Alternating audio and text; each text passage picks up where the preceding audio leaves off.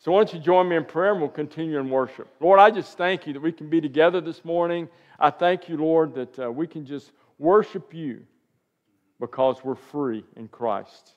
I thank you, Lord, that we have forgiveness of sin only through Jesus Christ, a home in heaven. We thank you, Lord, for the gift of eternity. We thank you for Jesus Christ dying on a cross for us. We praise you. We thank you for that. We come together this morning to worship you as King of Kings. And Lord, I pray for your Spirit now to lead us, for your Spirit to direct us. I pray, Lord, that you'll just lead us as a church this morning. Lord, we come before you right now saying, Lord, we want to glorify and exalt you. And we want to learn and repent and do whatever's needed in our life. Because, Lord, we want to honor you. Lead us by your Spirit. We praise you. In Jesus' name, amen. Amen. Amen. Why don't you just bow your heads? That song reminds us we become children of God through the blood of Jesus Christ, and that we no longer have to fear with Jesus as our Savior, with Jesus as the one who is ever present with us, the one who leads and directs our life. Lord, we thank you. Lord, we pray for your Spirit upon us this day. Lead us now as we open up your word. We thank you for the word of God. In Jesus' name, amen. Thank you for that song. And, we've been on a great journey. We've been going through the book of Romans for some time now. I'm not even sure exactly, but we've been in Romans, and we looked at salvation. We looked at we're sinners. We're saved by His grace and His wonderful grace. We looked at God's sovereign work in the world. And we're going to see a little bit of that again today. And we've also seen as we look through Romans that we must, as Christians, submit our lives to Jesus Christ. Remember that? Romans 12, verses 1 and 2. If you got your Bible open, you ought to go on and open it up to Romans 12, Romans 13. Romans 12, what does he say? He says, I urge you, brethren, by the mercies of God, to present your bodies a living and holy sacrifice. Put that in today's language. He said, go submit your life fully to Him, completely, totally. He even says in verse 2, go renew your mind. And then over the last few weeks we've looked at, he says, we're family at church. We're to love one another. We're to care for one another. At the end of chapter 12, he says, lay aside all bitterness. Lay aside all lack of forgiveness in your life. Lay aside resentment in your life. We talked about that last week. And you might be surprised. The very next verse, God says, I want to talk to you also about government. And you go, what? Government? Why do I have to talk about government? Why in the world will we talk about that? See, I get that we talk about the church, but the government? And I want to tell you, you'll see today, the Lord speaks to this subject multiple times in Scripture. And here's what God wants us to hear. He wants us to understand our role in society, our role as a citizen. And you may go, wait a minute, Pastor. Remember, our citizenship is in heaven. Philippians chapter 3, verse 20. So if my citizenship is in heaven, why do I have to worry about today? That's a good question. And the Lord tells us that because we are citizens of heaven, we are to be good citizens on earth. I want you to remember that statement.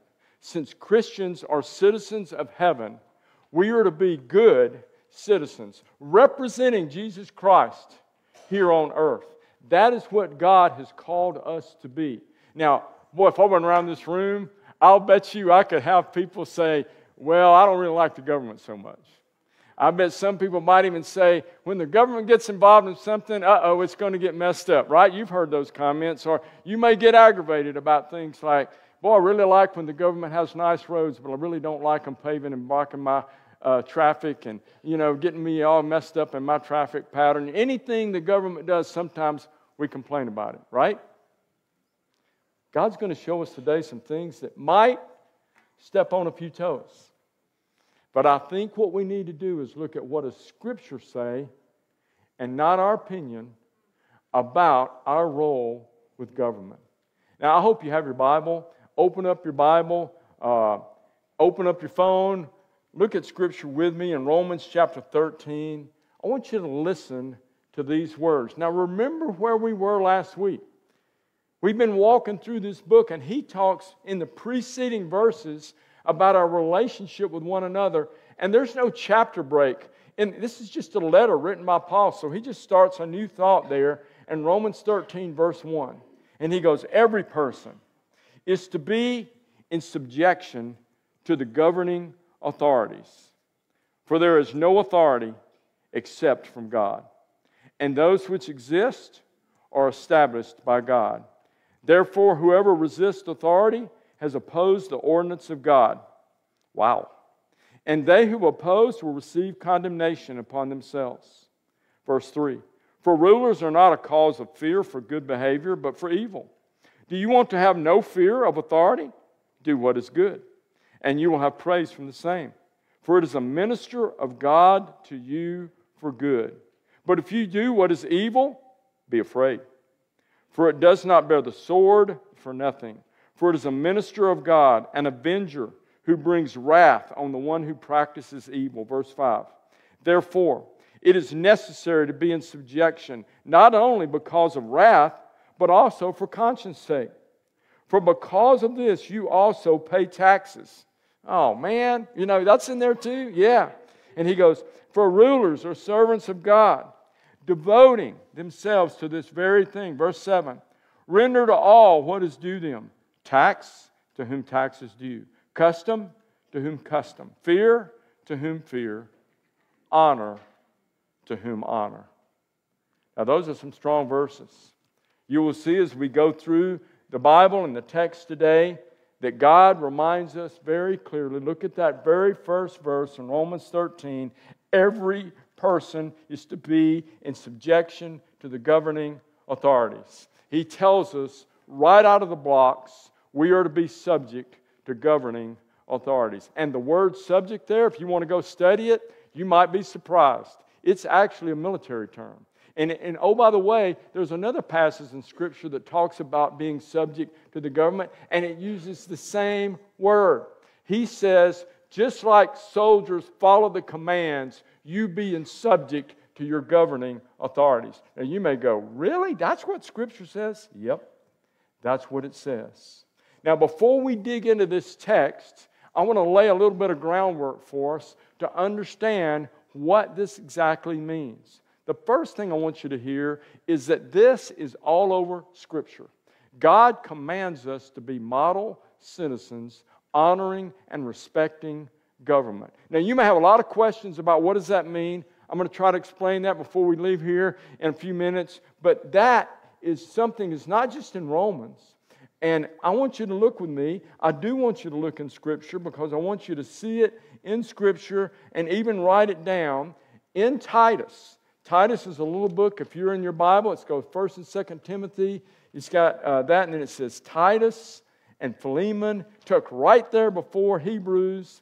And in Titus chapter 3, he's writing, and look at Titus 3. He goes, remind them to be subject to rulers.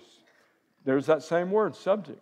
To authorities, to be obedient, to be ready for every good deed, to malign no one, to be peaceable, gentle, showing consideration for all men, showing every consideration for all men, for we also once were foolish ourselves. I won't keep reading. He says, honor, respect, government. Go to 1 Peter. And if you were to look over in 1 Peter and look at that text, it's probably another passage in 1 Peter that is very strong on this subject. In 1 Peter chapter 2, he has just said in the preceding verses that we're to share the gospel with people. And then he comes to 1 Peter 2 and he says, submit yourselves for the Lord's sake, 1 Peter 2 verse 13, to every human institution, whether to a king as the one in authority, or to governors as sent by him for the punishment of evildoers and the praise of those who do right. For such is the will of God, that by doing right you may silence the ignorance of foolish men. Act as free men, and do not use your freedom as a covering for evil, but use it as bondslaves of God. Now look at verse 17 in 1 Peter 2. Honor all people. Love the brotherhood. Fear God. Look at that next word. Honor the king. Was the king a good guy in the first century? No. What does Peter say? Honor the king. You could go look at history. There was severe persecution to the church. Nero actually burned Christians. There's severe persecution. In the Roman letter and the first letter from 1 Peter, both of them say, submit to the government. If you were to go study government in that day and time, sexual immorality is rampant in society in that day and time. Corruption is all over the government. Tax collectors. Y'all remember Zacchaeus, that story? Zacchaeus, remember, he said, I've taken money from people wrongly. Because that's what tax collectors did in that day and time. In that day and time, they taxed, but if they needed a little extra money, they could just raise the tax. They could cheat people. It was okay. They were government and they could cheat. And what does Paul say in Romans and in Peter and in Titus? You obey them. You submit to them. You honor and respect the government. In Jeremiah chapter 29, he says, all of you Jewish people, when you go into captivity with the Babylonians, with the Persians, he says, you obey that government and make your life with them. Even though there are enemies, you submit. You remember Daniel and Joseph? Did they submit to the government? Absolutely. So you're going, oh man, Pastor, you're right. Some of this is kind of uncomfortable. But wait a minute, I want to go further. You may say, well, wait a minute, Pastor, I remember in Scripture there's some people that didn't obey the government. And you're exactly right. The Bible does tell us there's an exception to this. And it says, if you are told to do something by government and you are to disobey the Word of God, then you disobey the government. He is saying we always obey the Word of God. Our ultimate authority is God. And I'm going to hit these real quick. I'm not going to go in Scripture. You'll remember the story. Exodus chapter 1. You remember the midwives were said by Pharaoh, kill the Hebrew boys. Remember? What did the midwives say? Nah, we're not going to obey government because that's murder. And they feared God. It even tells us in that text. It says, no, they said, no way. We're not going to obey government if we're being told to commit murder. In Daniel chapter 3, you remember Shadrach, Meshach, and Abednego. And they're said, hey, they're building this great big old statue. You're to bow down and worship that. That's who's the king and the Lord in your life. He goes, no, our king is the true King of Kings, Almighty God, and we're not bowing. And they said, well, you're going to die. Okay, we'll put our life in His hands. You remember that story. God took care of them. But they said, we're not obeying government. Daniel chapter 6, Daniel's told, wait a minute, you're praying every day. They were going to make a new law that says you can only make petition to the king. And Daniel says, not going to happen.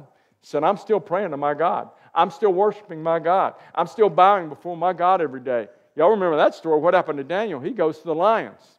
God took care of him. You go to Acts chapter 4.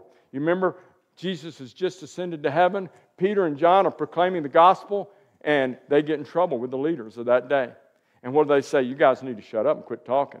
And not only do they say, we're not going to do it, they went and go worship together with all the Jerusalem church there, saying, you're not stopping us. We're going to worship our God. We're going to praise our God. We're going to go and proclaim Jesus. He told us to go be witnesses, and we're going to go do it. And in Acts chapter 5, the very next chapter, you remember what they said? I love this verse. In Acts chapter 5, verses 28 and 29, it says, we must obey God rather than man. That's exactly the principle that we need to remember. If it ever conflicts, we obey Scripture first and foremost. But if it doesn't conflict with Scripture, he's saying we obey government. So that's a long intro, but let's go look now at the text to see what he tells us about application for us today in 2024. Now, in that first verse, I'm in Romans 13, verse 1, it goes, every person is to be in subjection to the governing authorities. Now, look at this, for there is no authority except from God, and those which exist are established by God. He is saying God authorizes all authority on earth. By the way, if you've noticed, I put a lot more verses in your notes today than normal because this particular subject is a subject we don't talk about a lot. So I put a lot of reference verses in case you want to go study it in your home. But what the Bible tells us is that God has established authority. And if you want to make it simple, God has established the church, and He put authority in the church. God has established family. He's put authority in the family. And God has also said, I establish government as the authority for society. Those three blocks, God created them, has put authority in all of those. It is shown in all those verses that I put up there that you can go study. And if you wanted to go even further, if you go to the book of Ephesians, he says for all of us who work for somebody, he says you submit to your boss. He's got that clear principle all through Scripture that we are to go submit to authority, and we must recognize God established it. Y'all remember all through the Old Testament, God rose up the Babylonian Empire to do what? To judge Israel. But then God said, I'll bring them down too. And see, God brings up kingdoms, God brings down kingdoms. God establishes authority, God establishes rulers that we have today. The people that we have in our government positions, God has authorized that. And in some of your Bibles, the word there is ordained that. God has done that. That may make some of us uncomfortable. You say, well, I don't like the person that's leading me. God, for this time, for this moment, has ordained it. Oh, by the way, when Daniel was serving foreign gods, or foreign kingdoms, not gods, foreign kingdoms, he submitted to them. What did Joseph do? He submitted to them. That is exactly what God tells us to do. But keep reading. Look at verse 2. Therefore, now look at these words, whoever resists authority has opposed the ordinance of God. He's saying if we go resist the authority and the laws of the land and the direction, we are opposing God. And they who are opposed will receive condemnation on themselves. Resisting your government authority is opposing God's sovereign work. And you may go, wow, Pastor, that's pretty tough. That's what the Bible says. Now, let's just talk about that for a minute. Does God have laws established through our government? Things like thou shalt not murder, right? We're happy about that. He has laws like, okay, we don't want to sell and carry illegal drugs. We're happy about that. But the ones that we struggle with a lot of times is those signs that are, they're on the road, that have speed limit on them, or some of those kind of things that we struggle sometimes with. I remember, I think I've told you, I had this car I loved when I was young. It was fire engine red, a Mustang. I loved that car. White bucket seats. I've thought in the past, man, I wish I still had that car. It was great. It was not only a pretty car, it would go real fast. And everybody in the room hear me. Do not do what I'm about to say I did. But I was at that time living in Mississippi, and if you've ever been in that farm country in Mississippi, it's just flat for miles. The first time I took Cynthia there, she's like, man, it sure is flat around here, But you get on one of those state highways on a beautiful day, and I was in that car and decided, let's just kind of check this thing out a little bit. And you know what happens whenever you do that? All of a sudden there's flashing lights, And that's exactly what happened to me. And was the government authority wrong? Not at all. Was the government authority nice and polite to me? He sure was. Did he give me a ticket? He sure did. And did I have to go pay a fine? Yes. And what does it say in this text? It says, those who have opposed will receive condemnation. One of the forms of condemnation is we get judgment on ourselves. Sometimes it's in the form of a ticket. Sometimes it's in the form of jail time. Sometimes it's in the form of some restrictions that are placed upon us. But in this text, he says, do not resist government authority. We obey the laws of the land. We are to be good citizens. He is reminding us God has established government, and we're going to talk about this for our good. It is not for our bad. It is for safety. It is for restraint of evil. It is for order in society. The policemen that we have are part of our governing authorities. They are there for our good. When I hear things in our society today about mocking and talking bad about the police or saying abusive things, I'm sure, listen, in no profession, there's not perfect people in any profession. But as a general rule, they are established and in place for our good. And we must remember that. And that's what he's telling us in this text. And he's also telling us, I'll get to this later in the message, but we need to remember God's design for government so that when we vote, we want people that want a government that is for our good, our safety, restraint of evil, and for order. That's one of the reasons God has government. Look there in verse 3. For rulers are not a cause of fear for good behavior. Did you catch that? You ever thought about that? Not a cause of fear for good behavior. Stay with that same example about driving. Do you ever sometimes drive and all of a sudden you see that car on the side of the road and your very first response is either to hit the brake or look at the speedometer? Why? It's a cause of fear because you're not following the law. You're not submitting to the government. That's what he's talking about. He goes, there's no reason he says, for rulers are not a cause of fear for good behavior. He's basically saying, if you obey the law, you don't have anything to worry about. But for evil, do you want to have no fear of authority? Do what is good, and you'll have praise from the same. Verse 4, for it is a minister of God to you for good. Now, I'm going to stop there. I want to make sure you get that. It's very obvious, but let's make sure we capture it. We have no reason to fear government if we obey the laws of the land. He says, far too often we want to be rebellious, hard-headed, do things our way, rely on our opinions, our feelings, our judgment, instead of obeying government. And oh, by the way, I'll say it again. I don't even like it sometimes saying it, but the Bible says, obey the government. Even if you don't agree with everything they have there, you obey the government. But he says something else there. I stopped reading there in verse 4, for it is a minister of God to you for good. Did you catch that word?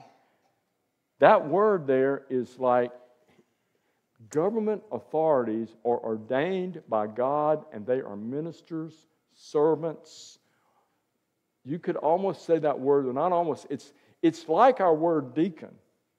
But he's really saying they are servants to society put in place by God for good. But look at the back half of verse 4. But if you do what is evil, be afraid. Now look at these words on how it describes the government.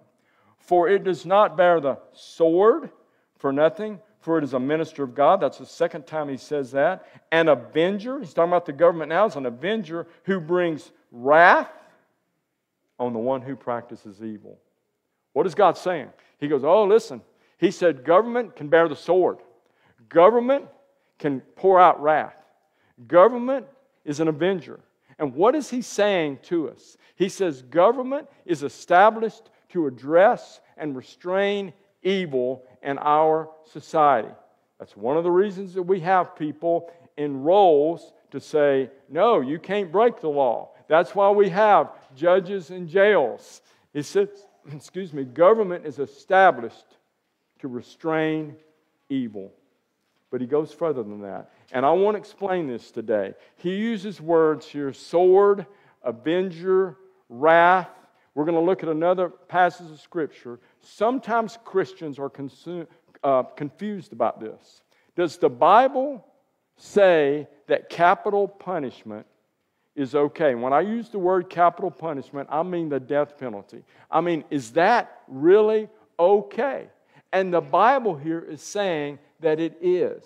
And I want to make sure we understand that. Christians get confused on this subject. God says there is order in society and evil must be addressed. But some people go, well, wait a minute. You in the church will say abortion is wrong, but you say capital punishment is right. Have you ever heard somebody argue about that? Well, that's two different things. Abortion is murder. It's killing a child. And he's saying if we intentionally commit murder, that is wrong. And so that deserves, he's saying when we go, if I walk out that door and I intentionally shoot someone to kill them, not accidentally, intentional, then that deserves capital punishment.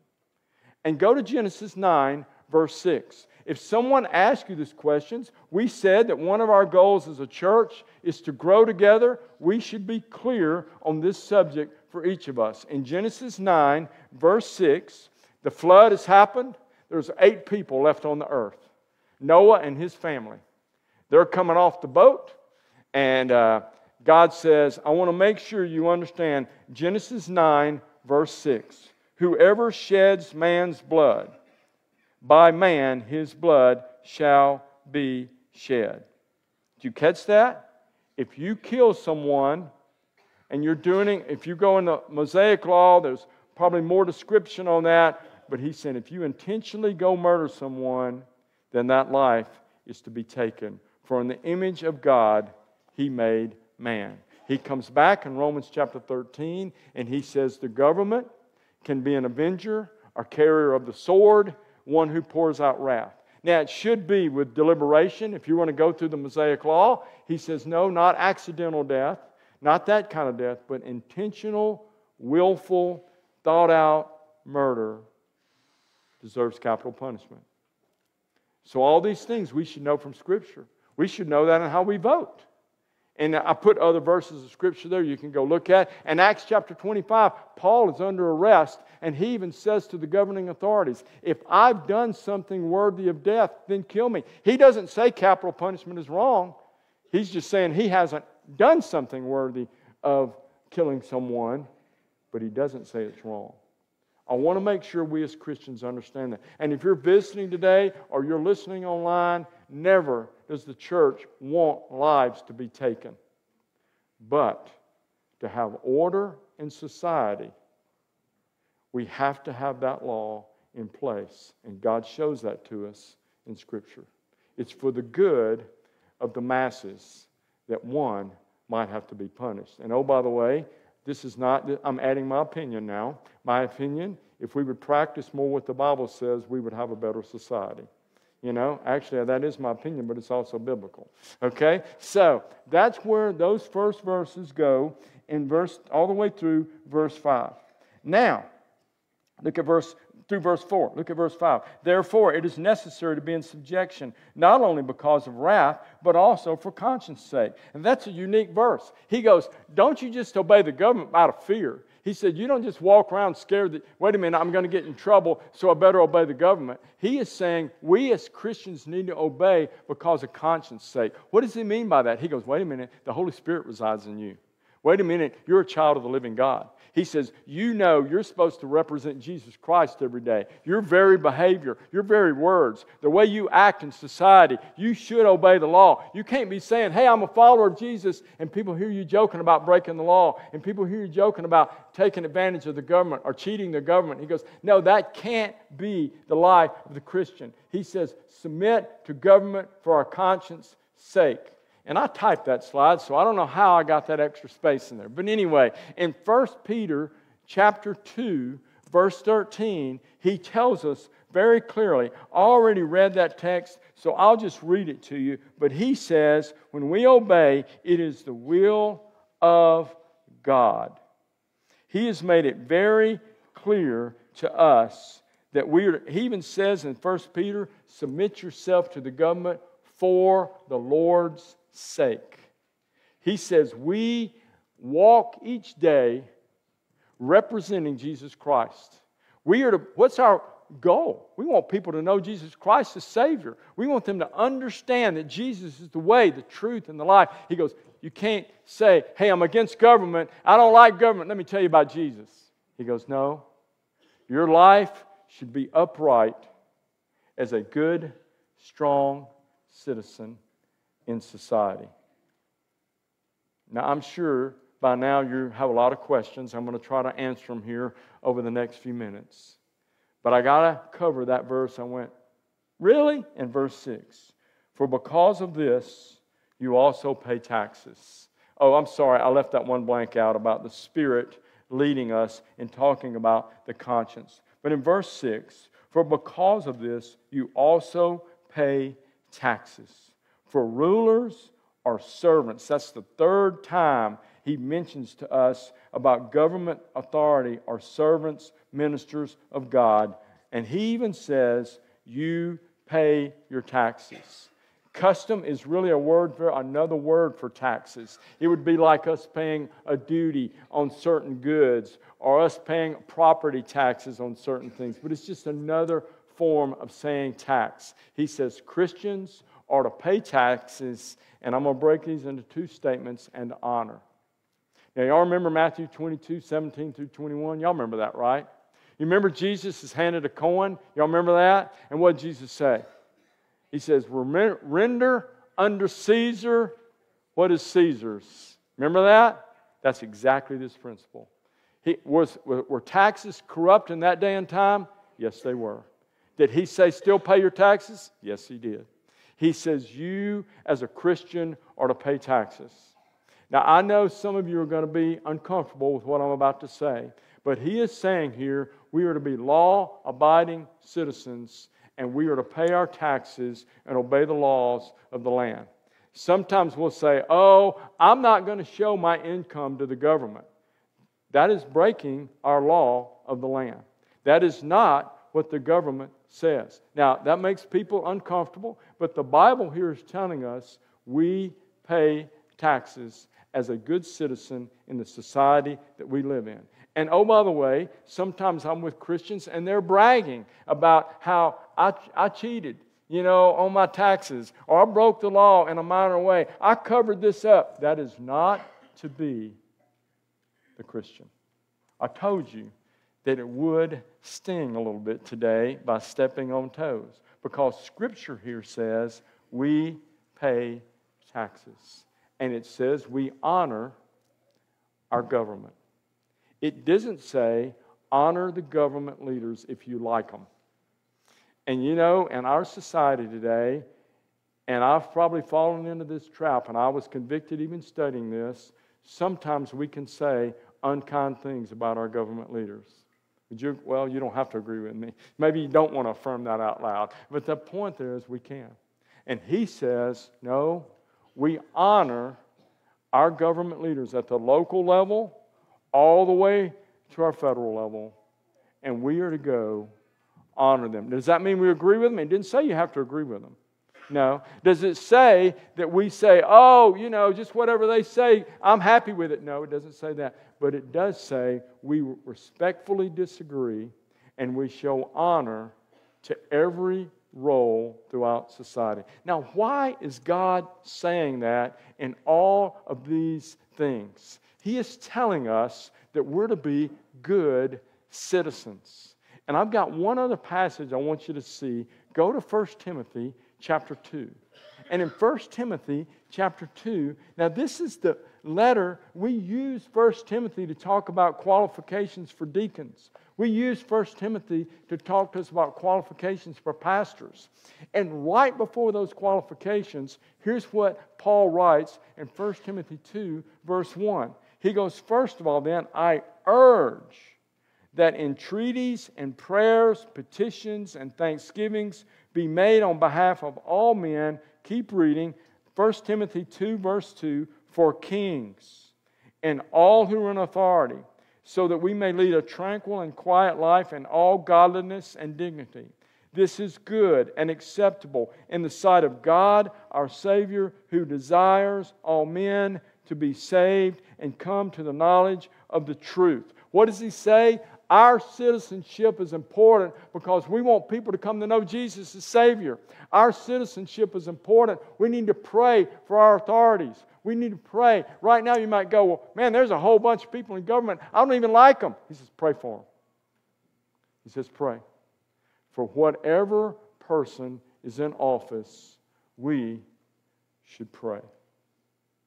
Now, about right now, you're going, I've kind of enjoyed Romans a whole lot, until, and maybe it's kind of like, I don't know if I even agree with all of this.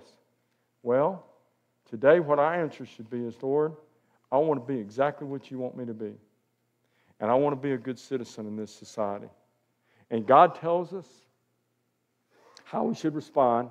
I've got about 4 or 5 things there I want you to see as we wrap up. The first one, submit to God. Don't miss the context.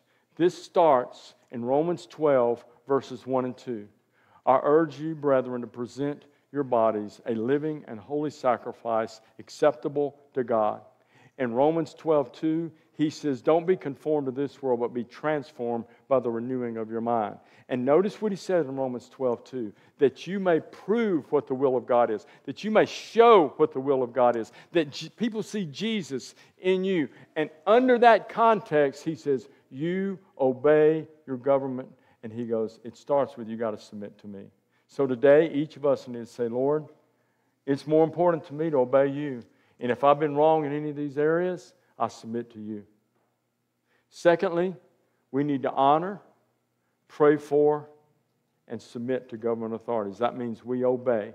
We aren't willfully against the government. We honor, we pray for, and submit. Thirdly, we must vote.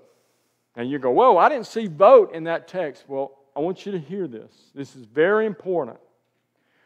Have we talked a lot of times that God is sovereign and that God has entrusted us with the wealth that we have, with our talents, with our abilities? Guess what else He's entrusted us with?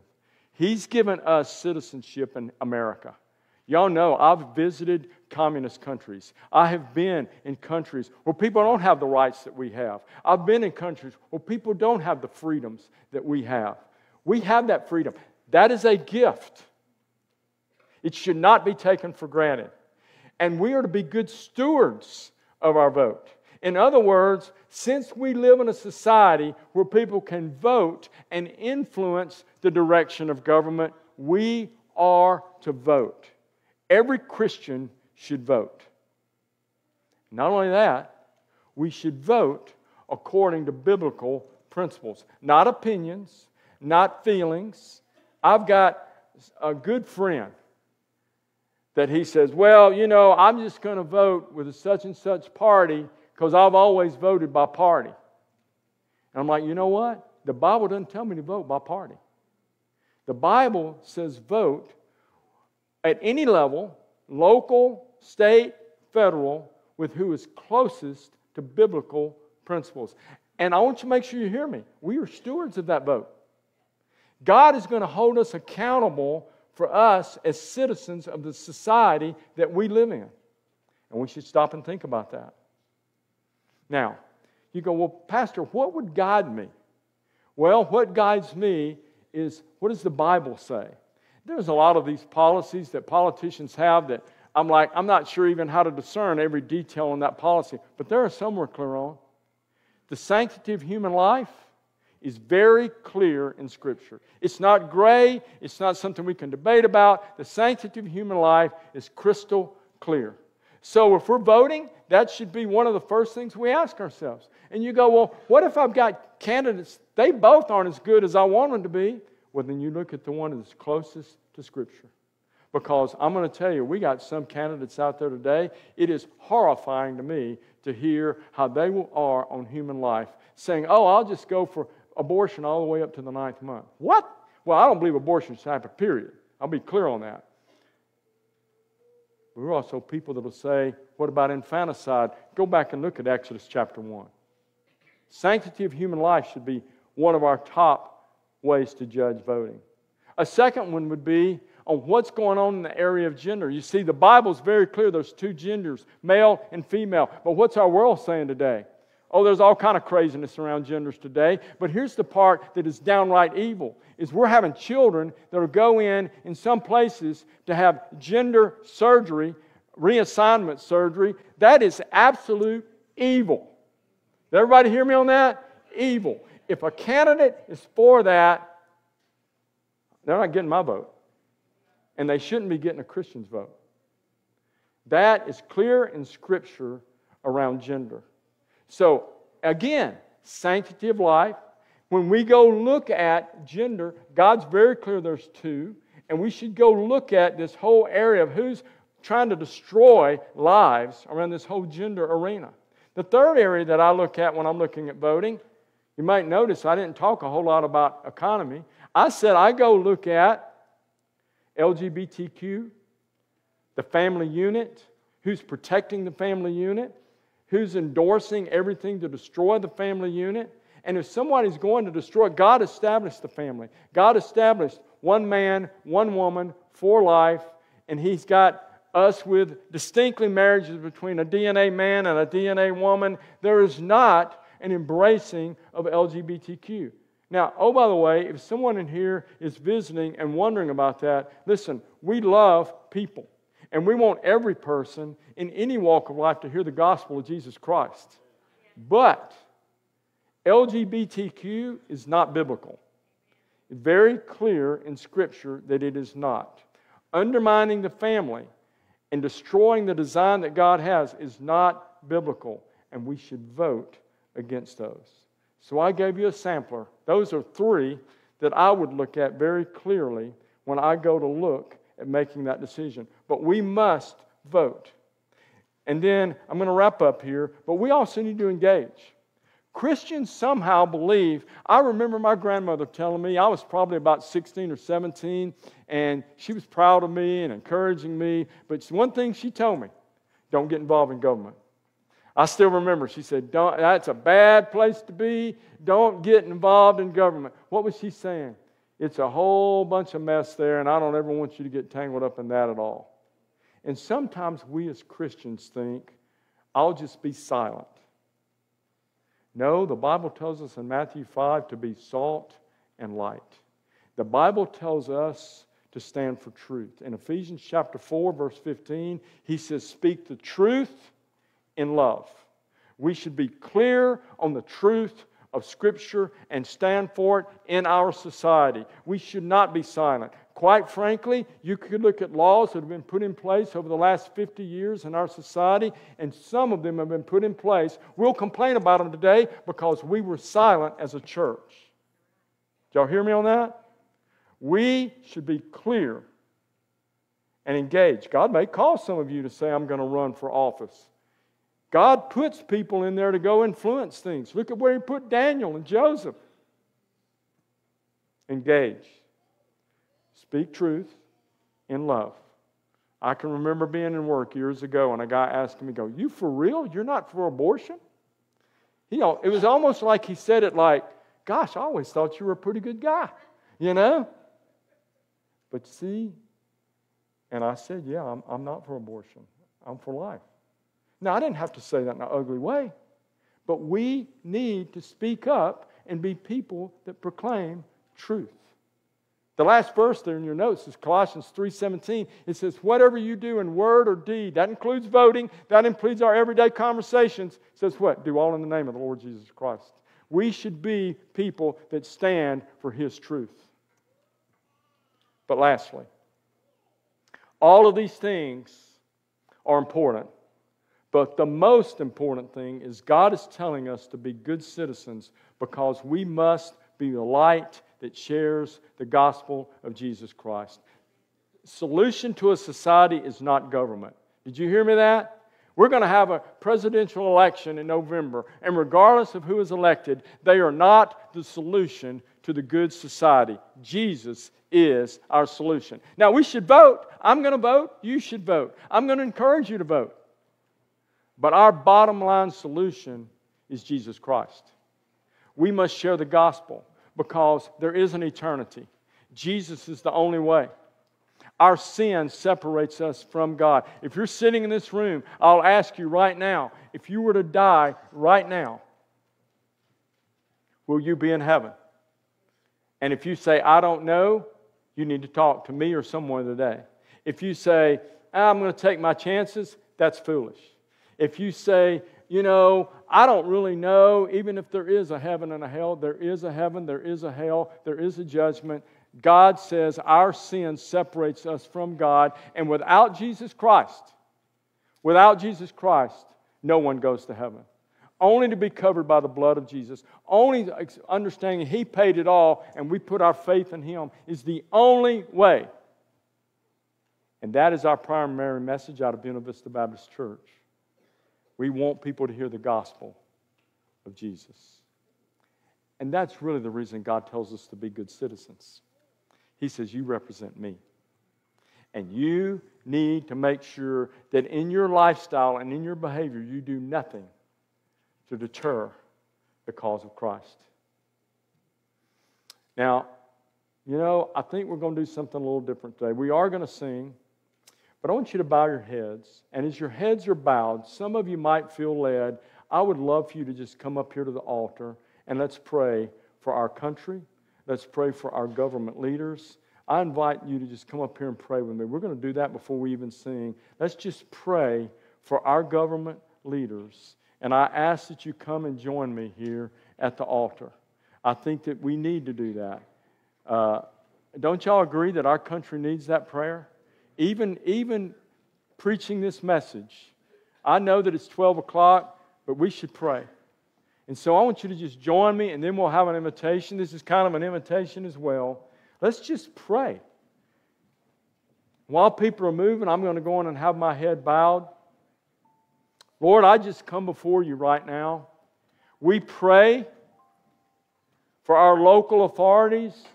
We give thanks for our policemen. We give thanks for all the authorities at this level in our counties that we live in. We thank you for our governor as him as our leader. We pray for him to know Jesus. We pray for him to follow Jesus. I pray, Lord, that our state representatives and state senators follow Jesus. Lead them. I pray, Lord, for Senators McConnell and Paul, that you will lead them. I pray, Lord, that you will lead President Biden, Vice President Harris. I pray, Lord, that you will lead Speaker of the House Johnson, our leader of the Senate McConnell, Schumer, the different leaders that we have. Lord, we pray for every leader in our land to know Jesus as Savior. We pray, Lord, that all evil will be hindered. We pray, Lord, that you will move among the leaders of our land, that even today they will be drawn to Jesus Christ. I pray, Lord, that even in the coming elections, that leaders will turn more toward you and govern according to Scripture, aligned with biblical commands. Lord, lead our country. Lord, we pray that we will be good citizens, that we'll represent you, that we will vote responsibly, that we will vote faithfully. And Lord, I pray that each of us will stand for you and be light in this world. But Lord, we lift up to you every one of our government leaders. And Lord, we lift them up to say we honor them, and we pray for your Spirit to convict them and lead them. I pray, Lord, for a revival and a turning to you in our land. We praise you. I pray, Lord, you will lead in the coming elections. Your will be done. We trust you, and we praise you. In Jesus' name, amen. Thank you. For those of you that are visiting, we're going just a little bit longer today than normal. But quite honestly, we need to pray for our land. Now, we always have an invitation at the end, and that invitation is very simply this. If you say, you know what, I need to find a church home, we'd love to talk to you about that. If you say, I need Jesus as Savior, we'd love to talk to you about that, and I invite you to do that. If you have other things in your life, or maybe there's things that you just say, I need to talk to the Lord some more, you can do it in your pew or here at the altar or with me. But I encourage you to have repentance in your heart today. It's probably one of the great things we need in our society is repentance, and in the church. And so I ask you to stand right now. Brother Brett's going to lead us as we sing. You can put that last slide there, up there. It's just a reminder that we follow our government, and it fits perfectly with what we're saying. It's what we're going to be as a church. Brother Brett, why don't you lead us?